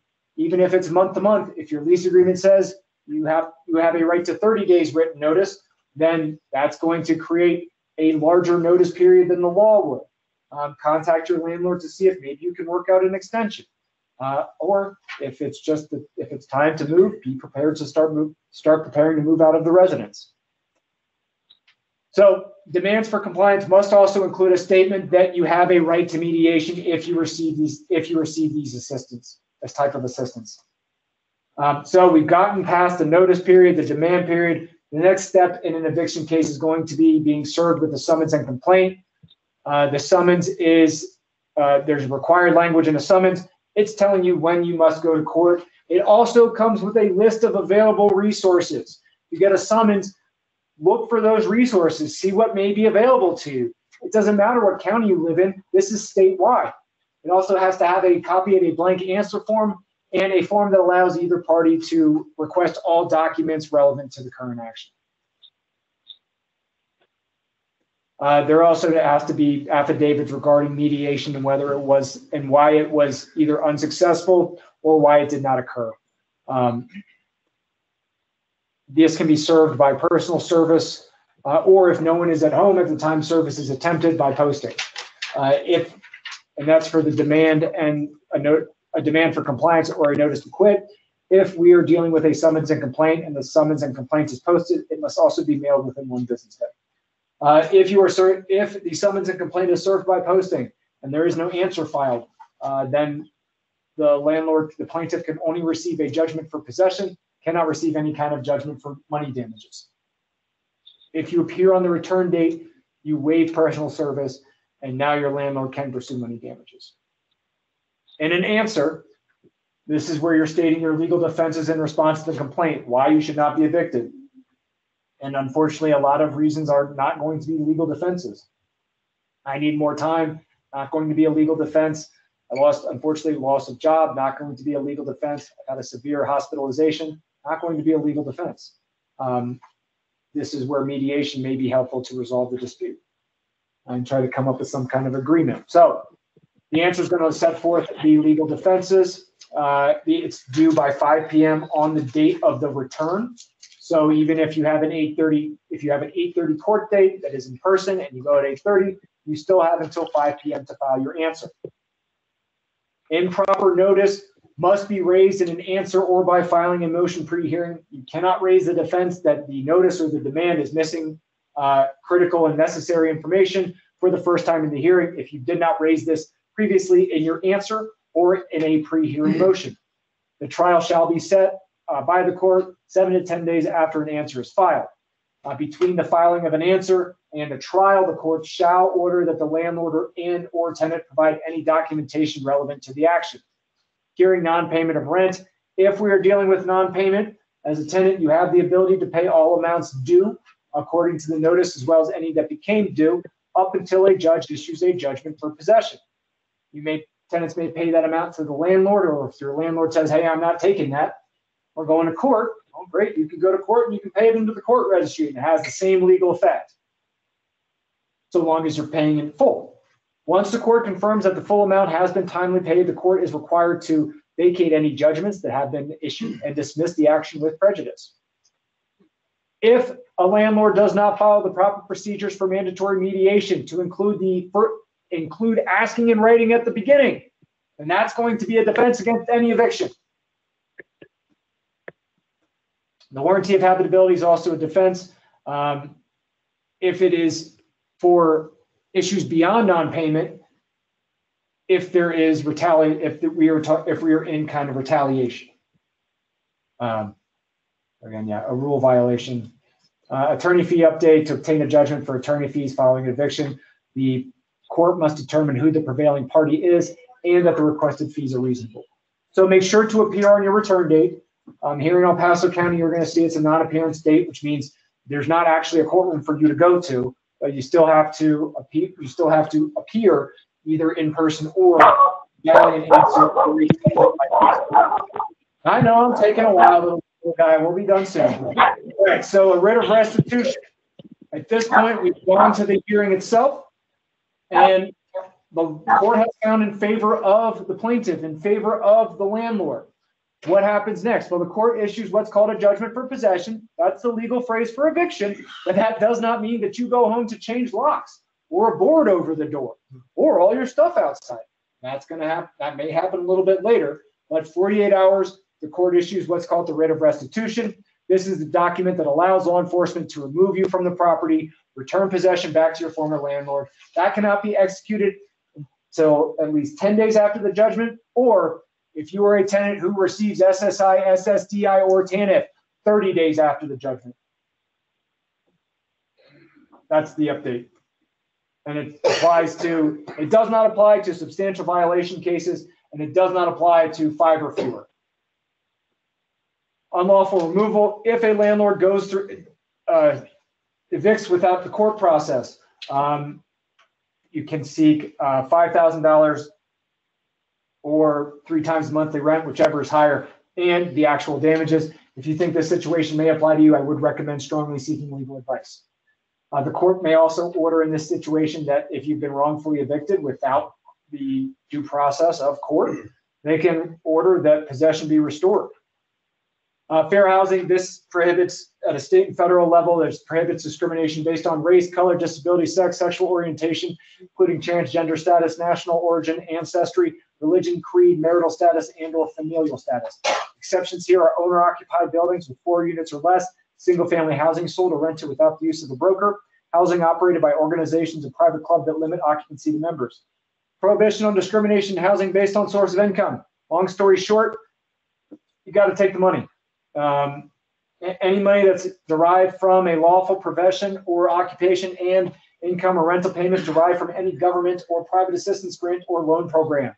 You cannot refuse to rent to somebody because they are on a voucher. You cannot publish that you will not rent to somebody because they are on a voucher.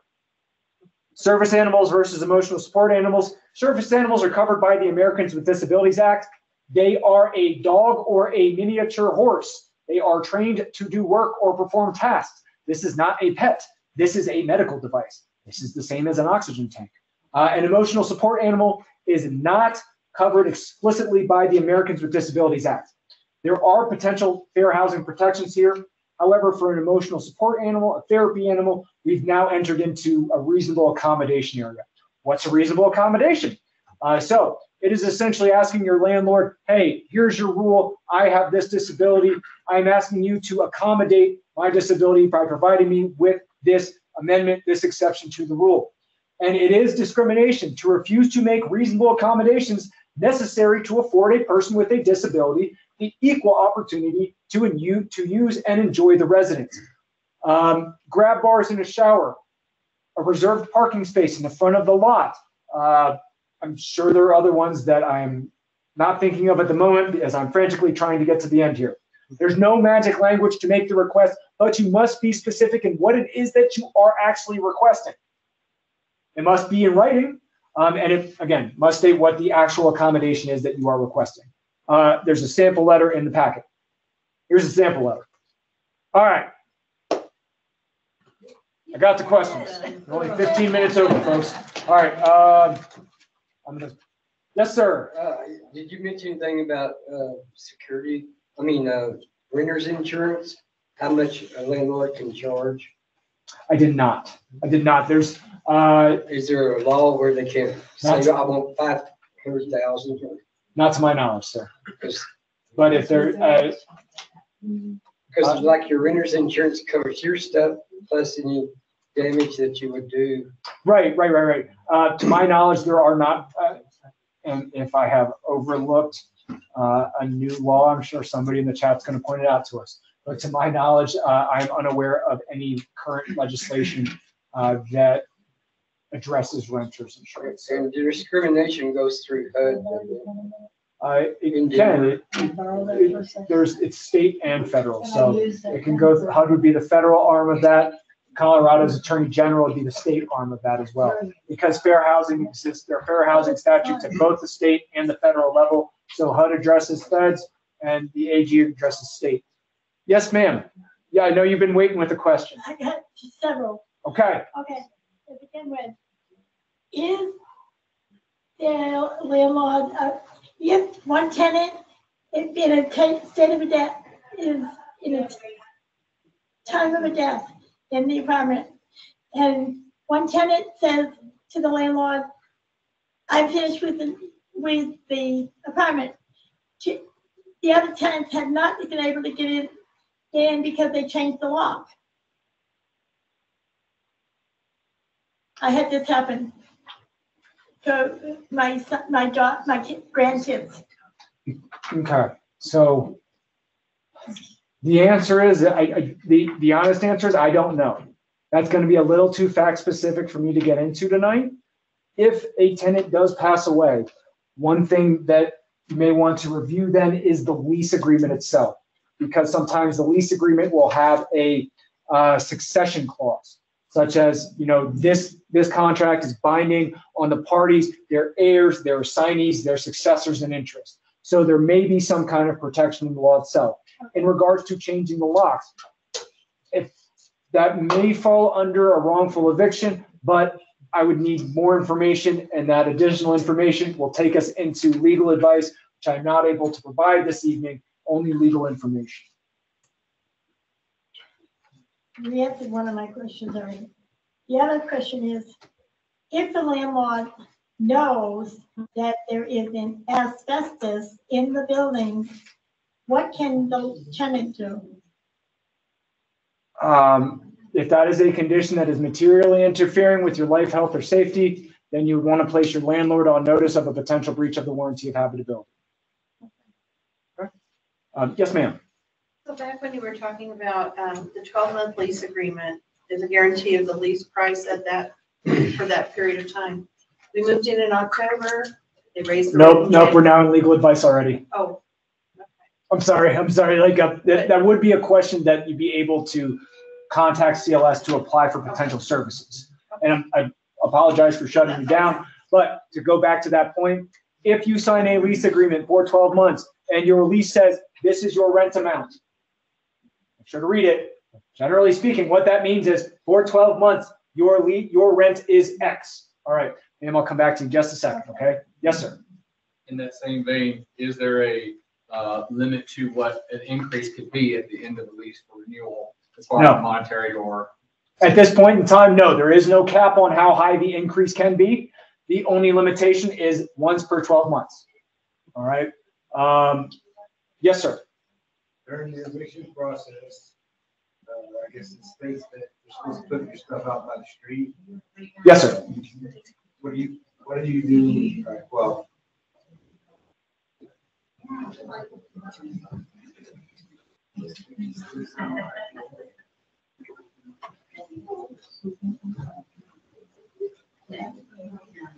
do they have to put everything out? Yes. Unless it's something that's going to be hazardous. Also, the organization that is doing that is not your landlord. That's going to be the sheriff department And there are rules related to that. They will not remove items that are going to be, that may create a public health issue. It may create an issue if they are removed. They remove the property. They cannot hide it. They cannot put it in the dumpster. It does get removed to a public location, and it is there for a reasonable amount of time. After a reasonable amount of time, if you ask me what that is, the law doesn't define it. The landlord can then move it to dumpster area, trash area at that point, because they're going to have obligations with respect to kind of keeping their public spaces clear of obstacles. Yes, ma'am. And then I'm going to go to the folks online. I am going to come to the chat here in just a second. I was just working my way around the room here. Okay, when you have a lease that says you're going to pay rent plus a percentage of the electricity, gas, and stuff for the whole building, is the landlord obligated to give you what that amount is, or do they have free will to take out a sum of money out of your what do you call it when you have your account where they can pull it out of your checking account? Because in November and December, they used to send cards that said you're part of the utility bill. We're now too specific. We've now gotten into legal advice. Okay. Okay. So what is the law regarding when you sign a lease and it says you're going to pay some of the utilities?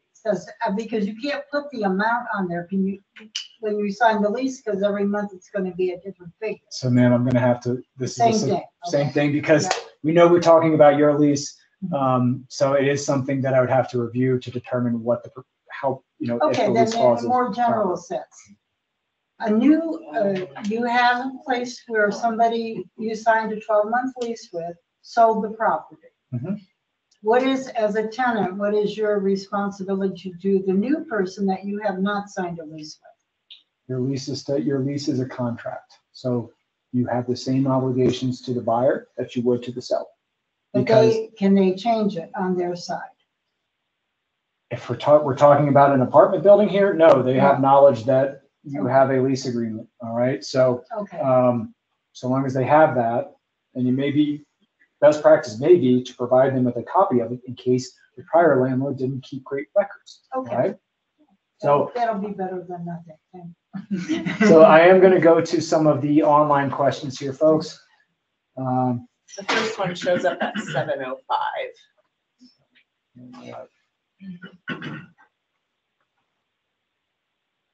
How long do landlords, rental managers have to provide the radon acknowledgement if this was not included in the lease agreement?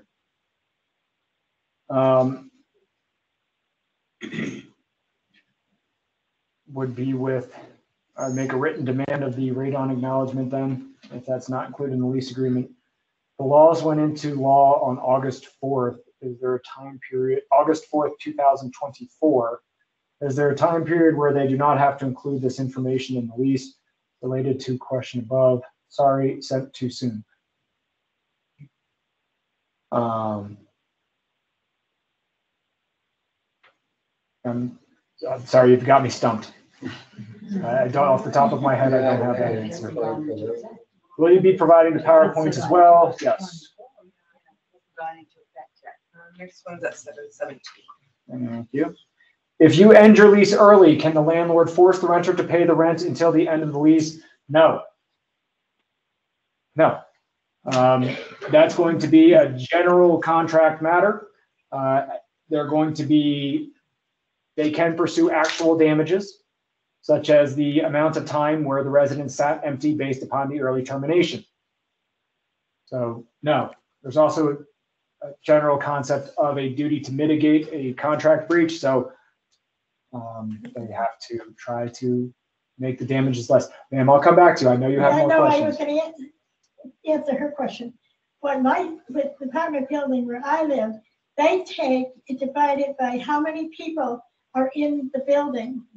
And then they give us a thing listing how much we owe. And they were, but they aren't now. Huh? Okay. We've got about 10 minutes, folks. I'm going to try to get through as many more questions as I can. Sir, I know you had your hand up as well, ma'am. I know you have your hand up. I'm still trying to get through the ones online here. All right. We're getting close to the end of theirs. In the case of opening windows on the second floor of a fourplex, need locked windows? Yes. If the window opens, it requires a security device. In a smoke-free community with neighbors, cigarette and marijuana smoke infiltrating my apartment and isolated to the one wall shared with another unit, what is my recourse? I review your lease to see what, if anything, your lease does or how it addresses potential neighbor disputes. You indicate that your leasing agent and another neighbor came to my unit, confirmed it, but other tenants lied. What is my recourse? At this point, we are way too far into legal advice.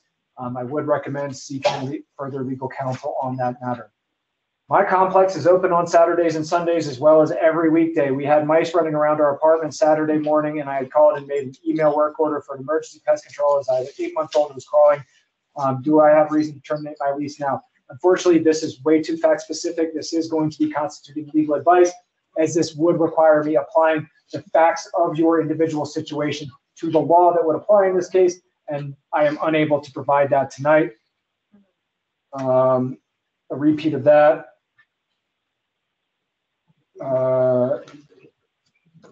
About waiting 3 months for security lights. Again, we're asking for, that's going to be calling for a legal advice answer, so I cannot address that in this evening's forum. If you end your lease early, can the landlord force the renter to pay? We've already addressed that. Someone raising his hand. I do that as well. I'm doing my best here. If you call your apartment and make a maintenance request and it is put into an email on the portal for maintenance and they don't do anything for 5 calendar days, is the lease able to be terminated? No, not on the basis of a maintenance request. That's not a warranty of habitability notice. All right. Back around the room. Yes, ma'am, in the green. And sir, I'm coming to you next. It can a renter at time of leaving the permanent the apartment, can they walk through with the people on the apartment building on to make sure everything is okay? If they agree to it, yeah, there's nothing preventing that from happening. So folks online, the question was, if you're moving out, can the person who is moving out do a walkthrough at the end of the tenancy? There's nothing preventing that from happening. I think that may be the best practice if that is possible. It's also not required by law. Yes, sir. And then, sir, I know you had your hand up as well. Keys, to return the keys to the landlord, and or is the landlord responsible for rekeying the locks at the premises, let's say a house, apartment, to ensure safety? No, I hear you. I think best practice would be to communicate how you want the keys returned. All right. Whether that be in a Dropbox or some other method of that. But generally speaking, with rekeying, I would be, if it were my property, I'd feel a lot better if I rekeyed after every tenancy, just as kind of an overhead cost of the property. You don't know how many keys may have been copied, and it's not required by law, but I think it would go to kind of best practice of rekeying the property after each tenancy has ended. But as far as, did I address the question, sir? I'm sorry if I. Yeah, Okay. It's not legal. But with the addition of another adult in the home, let's say they have a mother-in-law, that kind of thing, what's the requirements on that? That's based on your lease. That which is the lease. One adult, obviously minor children are different. But right, that's familial status then. Yeah. And if you're really only getting into any kind of code occupancy standards. Yeah. If the lease says who the authorized occupants are, the lease says who the authorized occupants are. That would be a term of the lease agreement. Right. So if it's not agreed upon, then it may be a breach. Could be a breach of the lease. Yeah. Yes, sir. Yes, sir, in the back. And ma'am, I'm coming to you next. I saw you with your hand up as well. I apologize if I missed anybody over here. You're out of my periphery a little bit. Regarding application fees. Yes. Like portal access, charging for portals to be able to submit notice to, for separate portal to be able to do inspection? Can it be in the lease to charge you a fee to have that as an access? What portal? Let's say they have an online access, an app, and they're gonna charge, it's in the lease, it says Oh. there's a fee for the app. It's The only way good. you can communicate, you have to pay for it to communicate with the property manager. They're charging fees to do that. Well, I want to see this lease clause. Generally speaking, so that's going to be, you said the magic trigger words, which make me go up, legal advice. But that strikes me as odd. Can't bill more than 2% for third-party services, or up to $10 a month. I don't know about being able to communicate with your landlord generally. That I don't know. That would be a novel issue for me. It's the landlord providing a tenant portal to put requests to pay your rent, to do those things, and there's a fee for that. And charge you air filters for a house that doesn't have air. So, Just curious. Okay. All right. Well, there's our contact information.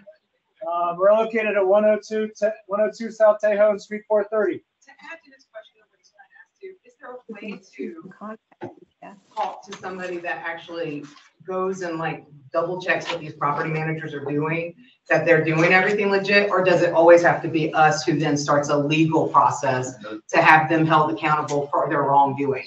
I mean, is there not anyone out there that you can call that says, hey, can you just check out this property manager? I'm pretty sure I'm not the only tenant that's like being abused. The Attorney General. Just the Attorney General? Social media. Social media. If we're talking, if we're a homeowner in a mobile home park, the mobile home dispute resolution. Yes, ma'am. I'm trying to see how I can work carefully. Yes. Okay, so I can only say like I'm talking about someone I know, but all right, an apartment complex, and she calls herself a community manager. Mm-hmm. All right, and one of her tenants been living there for about 8 months. It hasn't been a year yet, and then they went on and I guess they got taken over by a new ownership. Mm-hmm. Some company, I don't know, bought them out. And the tenant was normally paying their rent through like a website, but they weren't notified that the website or phone numbers or anything changed. And then all of a sudden they get an eviction notice on the door. Is the tenant in the wrong? I mean, should they have? If the rent hasn't, well, since I know that we're talking about a situation that you have a lot of maybe personal experience with, it's going to be tricky because if I'm going to say, well, it depends on this, you're going to say, what was that? So you're asking me for legal advice right now. However, actually went to that building today, and they told me to come to this. Okay. So should I go back to them? Yeah, you may want to go back and tell Eric tomorrow that you want to actually fill out an application this time. Okay. All right, because generally speaking, I would want to see what are we talking about. Okay. I don't doubt that you do, but I don't have the time tonight to look over it. Oh, I'm guessing you talked to him or Alanis at the front desk. Yeah. That's Eric and Alanis. So, sir, I see your hand raised as well. There were a couple more questions online. Rick, if you're still with us online, I saw you had your hand up. Did I address your question yet? Rick, you see, so I need to have the renewal contract for a lease. What should be included? If it's a lease renewal, just kind of want to make sure that you have the same kind of, you want to make sure that the terms of the lease are clearly stated in the renewal. All right, if it was a written lease agreement and you want to keep the same terms of that the same, you probably want to indicate that in the renewal agreement as well. And just say that all of the provisions are the same. We are amending, we are renewing the lease entered into on X date for a period of blank. All of the conditions remain the same. I hope you can hear me. Folks, I am still trying to address some questions. All right. Okay. Rick, did that adequately answer your question? I know you've been waiting to ask that for a while, sir. It does. It does. Thanks for your comment. I can't, Rick, I can't hear you. Thanks for your comment on it. All right. If I didn't answer it, please drop in the chat what I didn't answer, and I'm going to get to my next question. Yes, sir. What is the covenant of quiet enjoyment? That's a great question. The covenant of quiet enjoyment is essentially the promise that you get to use your residence as a residence. There's a very old case on this where somebody rented a place and then a printing press opened up next door, and just kind of 24-hour, just think about if all of a sudden your apartment became in the middle of an Amazon warehouse. That's going to be a lot of noise. You're not going to have any quiet enjoyment. So it's going to be fact-based.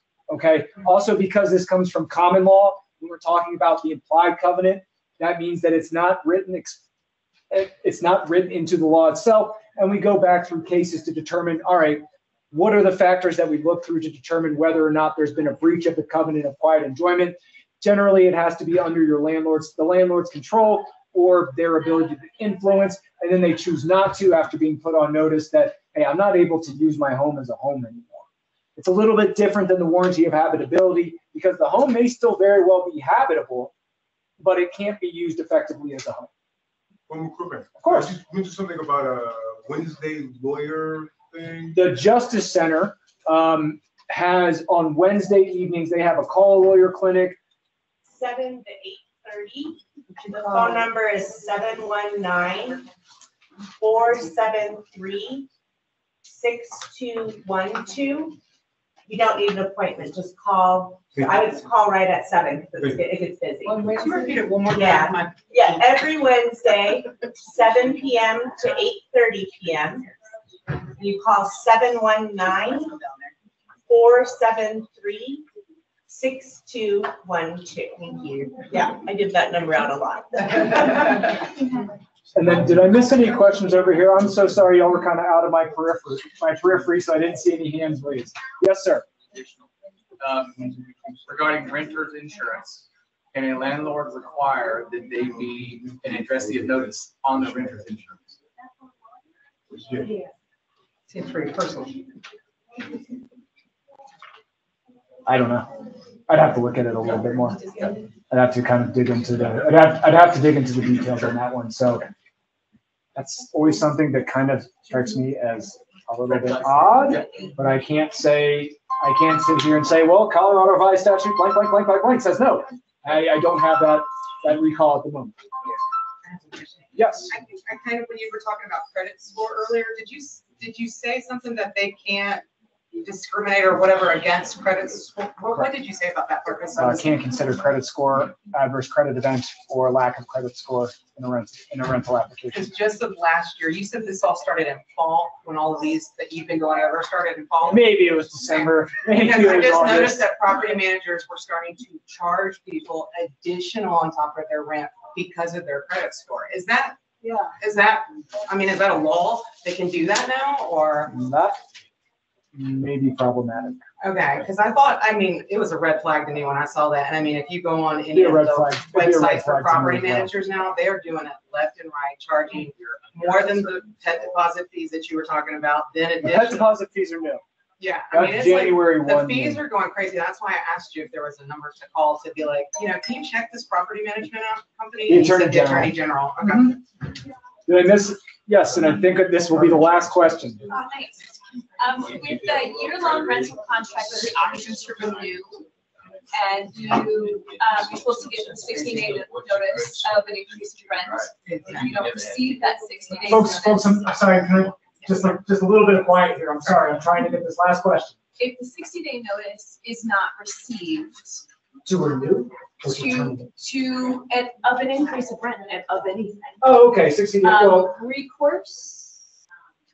Yeah, recourse is you don't get an increase.